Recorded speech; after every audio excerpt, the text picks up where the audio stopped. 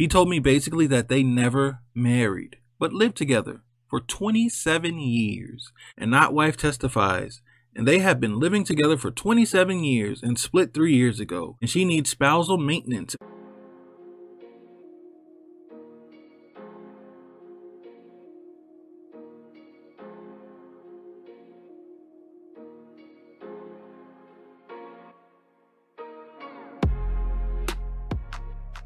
Hey, what's going on, everybody? Hope everybody's feeling good. Hope everybody's doing well. We are back with another Texas Neighborhood Family Lawyers episode. I'm not gonna let up on this one. Whenever they send it, I'm gonna post, and I'm gonna create that playlist for you guys so you can follow all of their stories.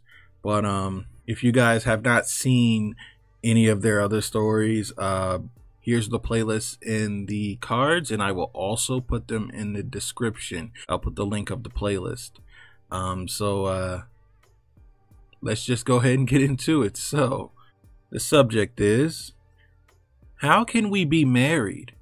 I never said I do. Hey True, once again, my wife and I were on your channel and wanted to thank you for reading our stories. It gives us just one more thing to bond over, and is quickly becoming a regular discussion about which story to tell next. Nice. After reading the comments, we thought we could give some answers and share another story. But first, we noticed that there were a number of folks who was asking whether the wife or the husband cheated more. Honestly, I would say it's pretty close to 50-50. However, our law firm was very well known for successfully representing fathers and grandparents in custody matters. This was primarily due to the reputation our mentor had built prior to our arrival. In any event, we carried that legacy throughout our practice. We probably have just as many stories of husbands cheating as wives. We understand your channel probably does not cater to those particular stories. If you would like us to share some of those stories, we would be happy to do so. We'll do this. People in the comments, would you like to hear all those stories, no matter who's cheating, the male or the female? Let us know in the comments here. And guys, I'll email you back. I'm pretty sure you'll see the comments anyway. You guys seem like you check out the comments, so salute to that. But I'll email you back if I see a number of people saying yes, send in all stories. We want to hear everything, how everything goes.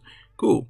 We'll go ahead and share those too, if everybody wants to hear them. But let's continue here. Second, we noticed there was a lot of disagreement on our position about prenups. We specifically stated that rightly or wrongly, we think, based on years of experience, that prenups are used with a failure mindset towards marriage. The reason for this is that we regularly ended up representing folks for divorce who had previously come to our office and retained us to prepare a prenuptial agreement. In every case, they were regretful for even getting married and stated they should have known better. What we have directly seen is that those who came to the office asking for a prenup regularly ended up in our office ready to get a divorce. All were glad they protected themselves with our work. However, and this is just life knowledge, if you have enough doubt that you need to protect yourself in a marriage, you should probably hold off on getting married until that doubt abates you. Get to the root of that doubt so it can be addressed before marriage. We personally do not have a prenup or postnup agreement, as we never contemplated nor do we contemplate getting a divorce. That's just us though, and everyone should do what makes them feel most comfortable. If properly written, a prenup can protect assets earned or obtained prior to a marriage. A postnup is more effective at protecting properly acquired after a marriage. And always seek out a qualified family lawyer in your state or country when getting these documents drafted. Please note, this is not legal advice. There was also a question about a prenup signed in California. Being honored in Texas, the short answer is yes, it should be honored, as the full faith and credit clause of the Constitution would require it. In that situation, property should still be divided according to the prenup. Finally, there was a very good question about common law marriage. In Texas, this is referred to as an informal marriage. There is a ton of misinformation about what it takes to be common law married. Myth: if you live together for 6 months, then you are common law married. Wrong. We hear this all the time in Texas.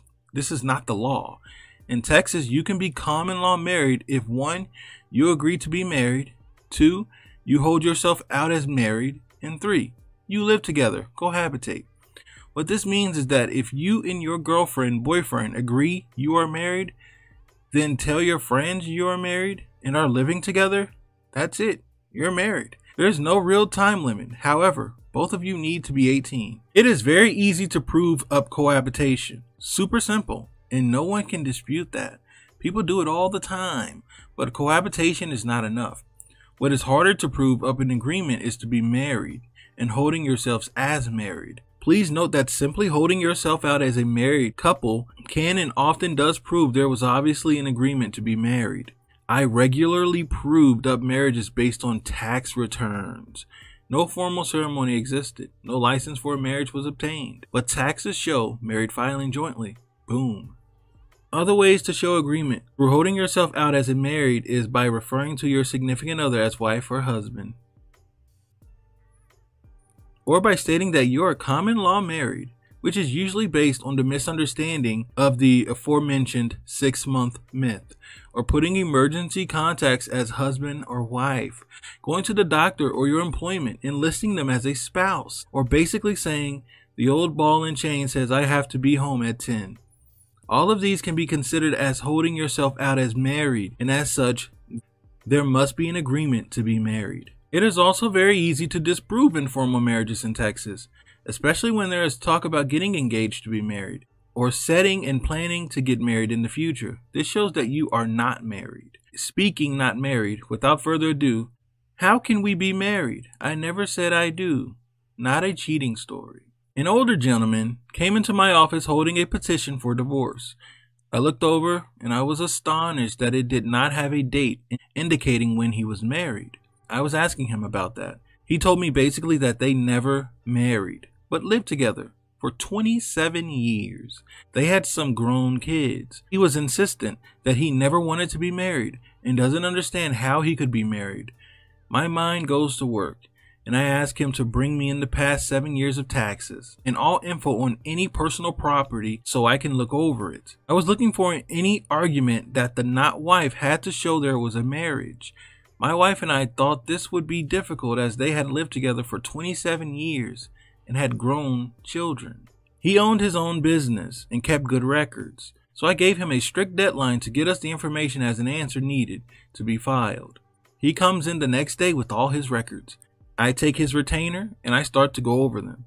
He had filled taxes in his businesses as single. He filled his personal taxes as single. His not wife was not listed. He claimed the kids sometimes, and sometimes he didn't. His business was in his name. The home was in his name. We went over every document and found nothing to indicate a marriage. I then was asking for him to send me notes or any information as to where he may have indicated that she was his wife. I was searching for holding themselves out as married. There was nothing.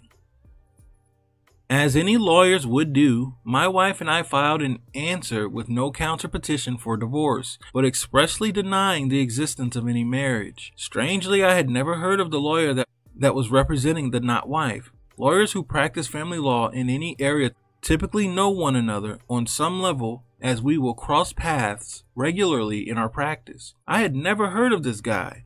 I tried to call him, no answer. I left messages, no callback. So I faxed him the paperwork with basically a prove the marriage letter. I never actually spoke to this lawyer in person, but I did receive a long-winded and vitriolic letter about how his crack team of family lawyers are prepared to go into court, blah blah blah, whatever. I set it for hearing on the sole issue of determining whether or not there was a marriage. We show up to court and we were told to confer. I was out in the hall with the lawyer and learned he was actually a criminal lawyer, not a family lawyer. It also became clear that he had no actual proof of any agreement to be married, other than that they had cohabitated, and she was there to testify. I myself had the past 7 years of tax returns, business documents, and other assorted goodies to show no marriage existed. I also learned that my client kicked the not wife out about 3 years ago. I happened to know, but did not tell this to the other lawyer. That in Texas, if you could be considered common law married, but separate and remain separated for 2 years, then there is a presumption that no marriage exists. Long story short, I tell that lawyer that I hope his crack team of family lawyers has proof, because he will not agree to this threshold issue. As petitioner, he goes first and not wife testifies, and they have been living together for 27 years and split 3 years ago, and she needs spousal maintenance or whatnot. I take her on cross and ask her for a specific date of the marriage. She can't answer. I ask her to provide tax returns or something showing she is married to my client. She has nothing. I ask her when she moved out. She says 3 years ago. I then bring in those tax returns with the proper predicates, and her name is not on them. I basically just decide to put on my case through her, which I do in my cross, bringing stuff into evidence that frankly I should have brought in through my client. The judge and I keep looking at the criminal lawyer like, why the heck is he not objecting? Object! But nothing. I was actually embarrassed for him. So, of course, without even calling my client to the stand, I then move for summary judgment, basically asking the judge to rule right then and there in my favor, citing the exact statute that says there is a presumption of no marriage, and that the evidence pro-offered is not enough to legally rebut the statutory presumption of no marriage, as they have been apart for 3 years, and based on a certain case, which I found in the comment section of Texas Family Code, the judge's only recourse is to grant my summary judgment and dismiss the case. Judge looks at me, then looks to the criminal lawyer, who just stood there like a knob, dead silence. The judge said, granted, and left the courtroom. There was no marriage, and my client got to keep all of his stuff without having to say a word. Nice. Lessons learned. So, lessons learned. Number 1, beware of pervasive myths about common law, informal marriage in Texas, like the 6-month rule, which is not a thing in Texas. Number 2, keep good records of all your stuff, well organized and not stuffed in a shoebox. These records could likely save your bacon. Number 3, always seek out a well-qualified family attorney in your area where marriage is concerned. No crack team will be able to prepare a feeble and unprofessional mind. My wife and I realized this isn't a barn burner type of story, but wanted to address the informal marriage question with something that could keep your readers from falling into a trap. This is not legal advice, but may give some of your readers a better understanding of things in Texas, and let those outside of Texas know to actually learn their state country's laws regarding informal common law marriages. 6 months is not a thing in Texas, and why does everybody believe 6 months? Keep up the good work, True, and next time, we'll be sure to send in a sexier story. Oh, your friendly Texas neighborhood family lawyers. Thanks. Nice. Let me give my thoughts. Guys, I appreciate this story. Yeah, like you said, it's not a barn burner or sexier story, whatever it is. This was great. You specifically answered questions in the comments. I love that you guys do that. You pick out questions and you answer them for the people, because I always notice every time I post one of your stories, there's a ton of questions. Everybody has questions. And to actually have a story regarding one question specifically is great. I love this story. I'm sure everyone else will love it. I'm sure everybody will learn something. This was great. It was very informative. Thank you. I appreciate it. Since high school, I've always heard about common law marriage. And I haven't heard the 6-month rule. I've heard I think it was a 7-year rule. Like if you've lived with someone for 7 years, you're married, or 5 years, or I've heard a number of different durations and times. But, yeah, like you said, you just got to really look it up and look into it and look into the law. There's a lot of myths out there. So definitely, yeah, I agree. You shouldn't believe everything you hear. But I have always heard that. But thanks for letting us know about Texas specifically. And this is not legal advice. So salute to you guys, man. I really appreciate you guys. You guys have been coming in with some great stories. This story is just as great as the others. Salute to that man. Salute to that man not being taken to the cleaners. He knew. He said, I'm never getting married. Look, I don't mind having a companionship. I don't mind being a couple, being monogamous, whatever.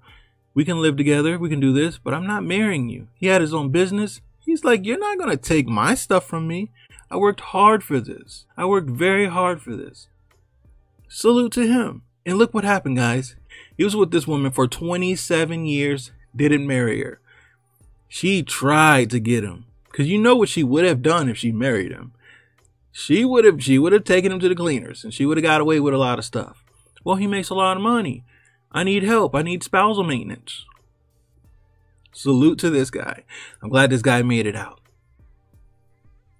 So guys, thank you so much for sending in this story. I appreciate this one. I like this one. Whatever story you guys send in, I know it's going to be great. I know it's going to be great. Whatever story you send in. Guys, if you want to send in a story, send it to truestorynation@gmail.com. Here, I'll put it on the screen. That's truestorynation@gmail.com. If you want to check out all of their stories so far, check out the playlist in the description. It's also in the cards as well. So check it out there, and I will catch you guys at the next one.